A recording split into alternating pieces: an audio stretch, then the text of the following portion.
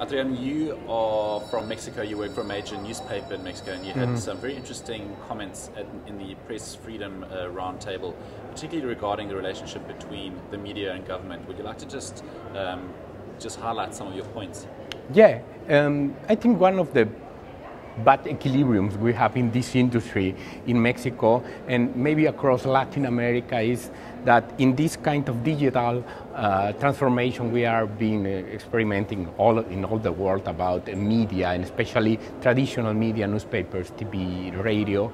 In Mexico, the way that the media industry is finding to survive this crisis is going to the government and getting more public money in a way we call it official advertising. That's the way the government are giving money to the media, and of course there's no independence in the journalism in Mexico. Most of the media in Mexico are surviving the digital situation with this money. And you have three problems with that.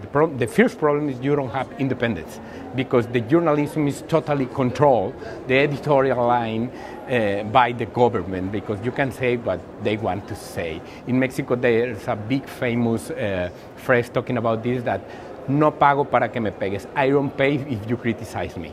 And the second problem is there's no innovation in media, because you don't need to create value to the society and make good journalism that is going to be necessary for the people, because your money and your revenues are in the government and not in the market. So, I mean, in your time as a journalist in Mexico, I mean, has there been progress? I mean, has it evolved in a positive way? And I mean, what's it like being a journalist also during the Trump era? Obviously, there's been a lot of focus around the political situation there. I think we have good news and bad news. The good news is because this kind of system where government is giving money for the more traditional media, these media are losing a lot of credibility. All of the polls shows that media in Mexico have a credibility in order to 25% of the population. It's very low, very, very low. It's at the same level that the political class.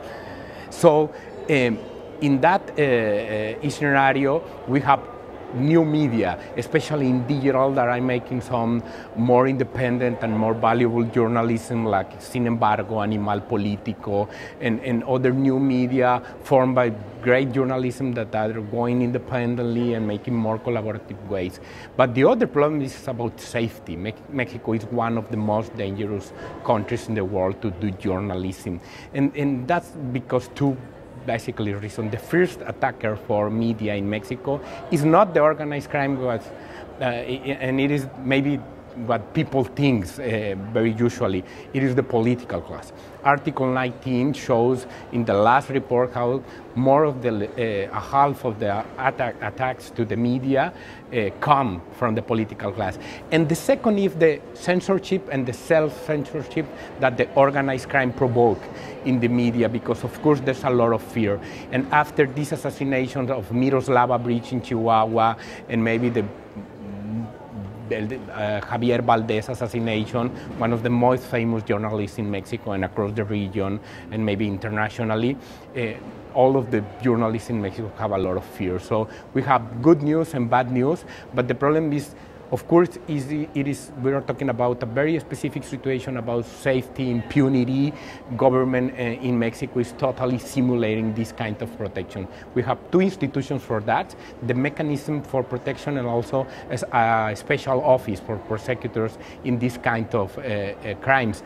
And all of them receive a lot of money, they have a lot of people, but we have a 99% of impunity in attacks to the media. So we are simulating, we are protecting the media, and we are not doing that.